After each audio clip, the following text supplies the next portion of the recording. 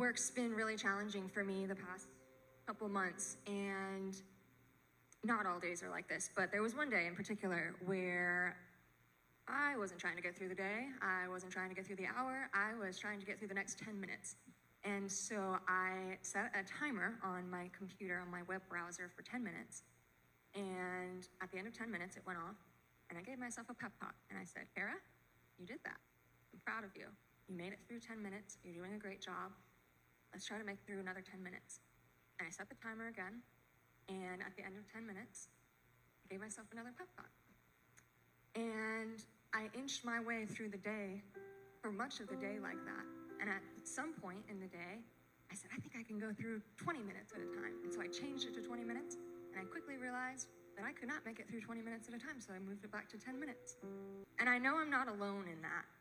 I know that we have parents in here whose children are terrors. And I don't know which ones those are because I don't work up there, but I know they're out there. And you can't think about the whole day. You got to think about bath time. And when bath time's over, you're going to think about bedtime. And we have people who are experiencing chronic pain, or people who are caregivers of people who are experiencing chronic pain. And they can't think about the whole day. They have to think about, I'm going to get my feet out of this bed, I'm going to sit my feet on the ground, and I'm going to stand up. And then I'm going to go and get myself a glass of water. And we have people who are experiencing extreme loss. And they're not thinking about the whole day. They're thinking about, I need to brush my teeth.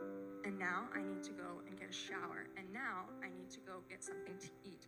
And in those moments, if you've felt that before, or you've experienced other people have felt that before, you feel really helpless. And you feel like maybe God has hidden his face from you, and maybe he's cast your soul away, and you definitely feel afflicted. And these verses welcome us and invite us to come to God in the immensity of our pain. God is not scared of our feelings. He's not offended by our questions. He's not disappointed in us. He's not mad at where we're at. We can lift those things up to him and allow him to be strong and allow him to be there. You know how long he's going to be there? For the next 10 minutes. And when you get through those 10 minutes, he's going to be there for the next 10 minutes. And when you get through those 10 minutes, he's going to be there after that.